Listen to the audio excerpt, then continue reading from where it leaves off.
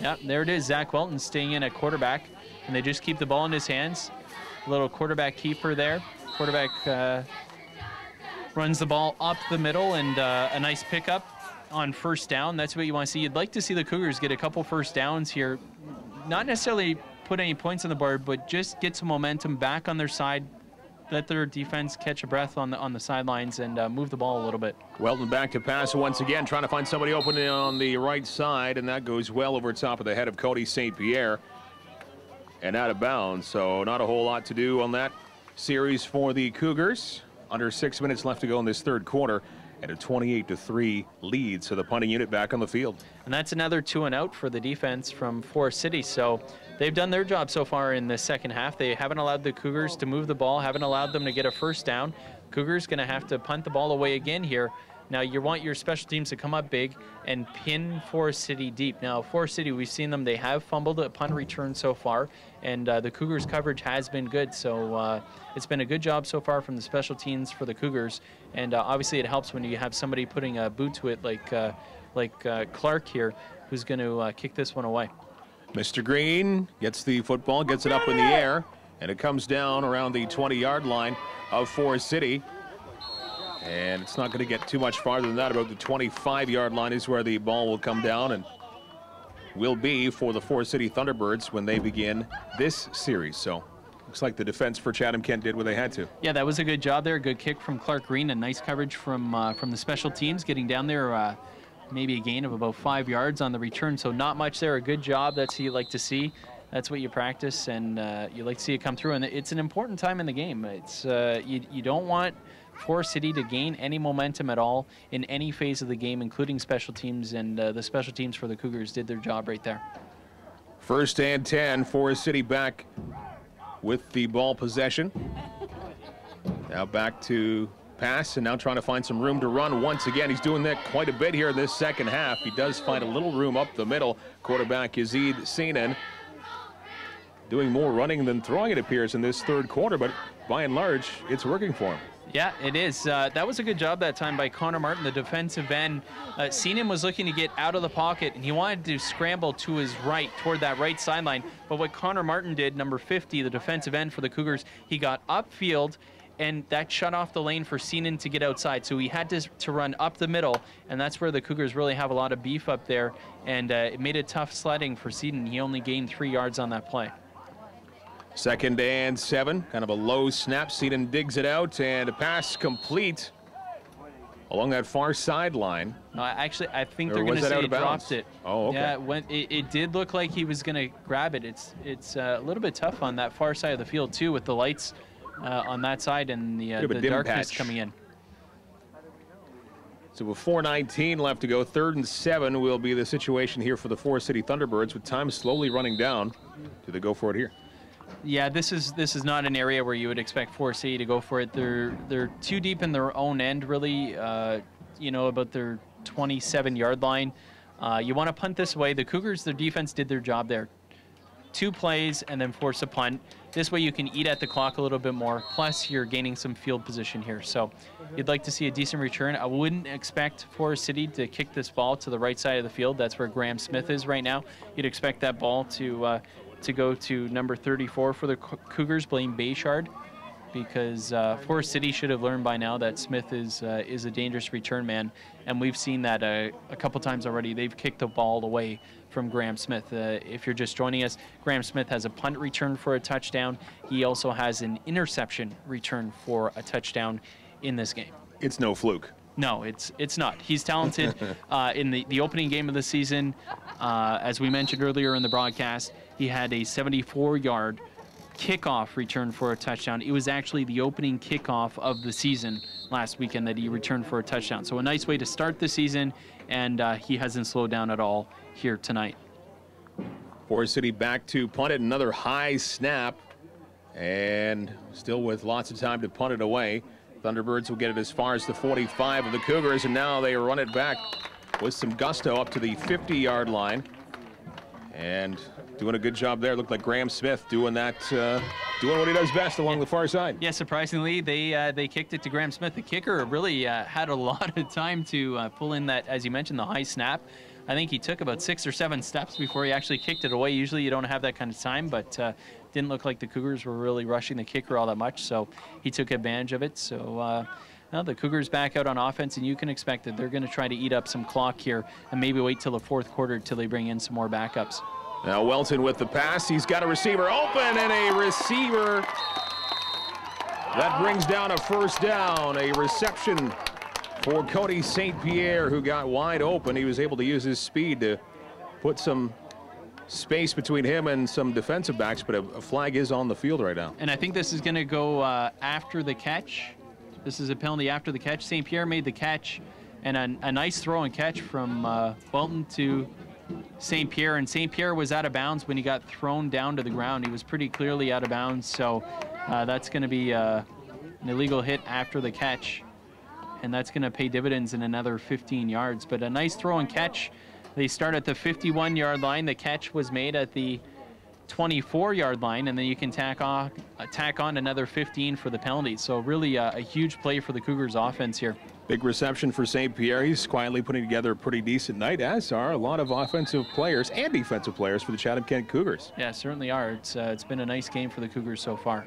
Now a running play, and not getting too far was William St. Dennis getting some action.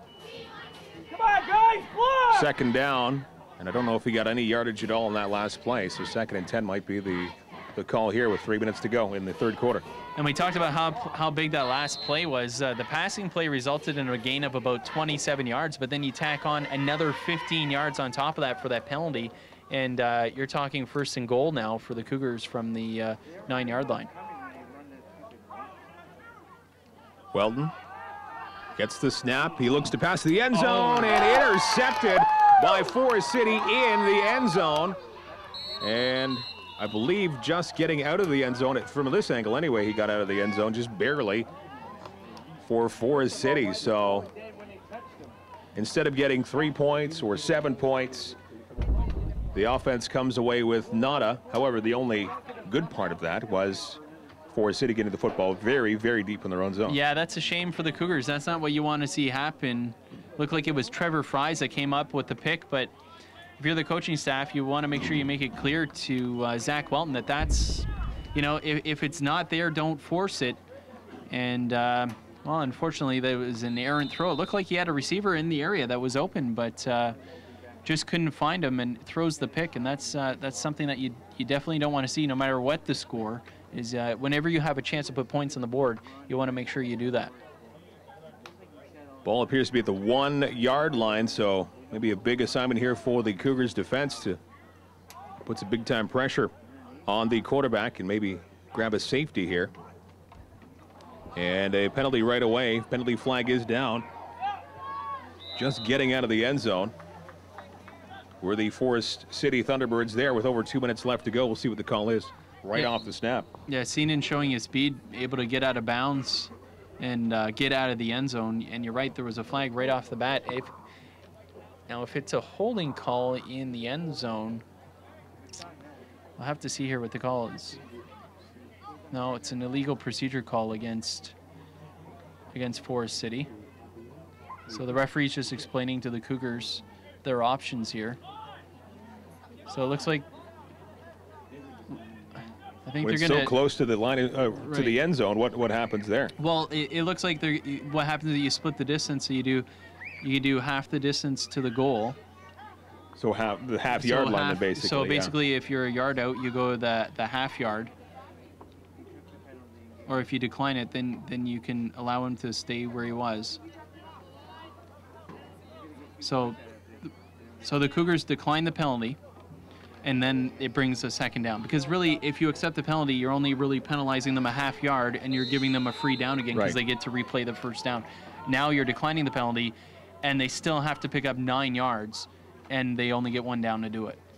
Trying to get out of the end zone. I it's don't a know that he fumble. did it. And as the ball is jarred loose, let's see who comes up with the football. And from this angle, looks to be in the end zone. Yeah, that was close. It almost looked like he was dragged down the end zone. He might have just reached across that line. We'll have to see. The ball has to be also to a safety. They're going to say a safety. He was tackled in the end zone, and the ball. I don't think they're saying either the ball didn't come loose, or he maintained possession, but he was tackled in the end zone. So 2 more points for the Chatham-Kent Cougars as this game continues to roll in their favor. 30-3, the Cougars have the lead on the Thunderbirds, who just can't seem to get it going tonight. No, good job by the Cougars, and right there, that's got to make the coaches feel a lot better at this point. You're now up 30-3. Your defense does a great job there, pinning them back, getting the 2 points from the safety, and then you also regain possession of the football. This is an opportunity where I would think you would look at bringing Ryan Brook back into the game, the backup quarterback for the Cougars, and start to sprinkle in some of your backups, get some time. What a great job by Zach Welton tonight under center. He had a very good game at quarterback, and, well, score shows it 30-3. Yeah, really, and you know what? All phases of the game so far, they had a field goal from Clark Green early in this game to get things started. So your special teams have come through because not only did you get the field goal, but, well, actually you've got 2 field goals from Clark Green, but you've also got the punt return for a touchdown from Graham Smith. And then the defense put some points on the board when Graham Smith had the interception return for a touchdown. So really all phases have come through for you. The defense now adding again another 2 points to their belt with that safety. So the defense has scored you some points. You've got points on special teams. You got points on offense. All 3 phases of the game, you got to be happy if you're a coach for the Cougars. And Cougars getting the football back, kicked away, and back to retrieve it. All of a sudden, the ball hits a dead zone. Josh Wright, very, very dangerous, and he is pushed just out of bounds at around the 36-yard line, his own territory. That's a confident young man. Whenever he touches the football, he just goes. He knows that something good is going to happen. Yeah, Josh Wright has certainly looked good returning kicks tonight. He's had a couple tonight where he really looked like he might go all the way. And so another weapon that you've got, you put him back there with Graham Smith, and you've got a dangerous duo. Time ticking down in this third quarter. Still 1:45 to go, and a 27-point lead for the Cougars in their home opener against the visitors from London, the Forest City Thunderbirds. Back for Welton. He elects to hand it off. Running back getting maybe a yard. Defense for Forest City not backing down on that run for Chris Verrill, who we haven't really called very much tonight. Yeah, nice job there by Peter Morales, the linebacker for Forest City. Got penetration as soon as Verrill got the ball. Morales was there waiting for him and made the tackle. So some tough sledding for Chris Verrill tonight. Really, Blaine Bayshard and Mitch Raitt have been pretty effective tonight running the ball. It's been some tough sledding for Chris Verrill so far tonight. 2nd down and 10 to go, and Welton elects to keep the football and run it himself. He gets maybe 3 yards on that run off to the left-hand side, so that's going to set up 3rd down and 7 as we're under a minute to go here in this third quarter. And it kind of looks like the Cougars just pretty happy to let the clock run down as best they can with a 27-point lead. It is a high kick. It comes down around the 40, and a penalty marker is down, and the Cougars still have it deep into London territory. Beautiful night at the stadium. Thunderbirds now with the ball, and a lot of pressure for the Thunderbirds to deal with. As we mentioned, they turned the ball over a couple times. So we got a fake punt here. And on 3rd down, will they get the 1st down? Looks like they do.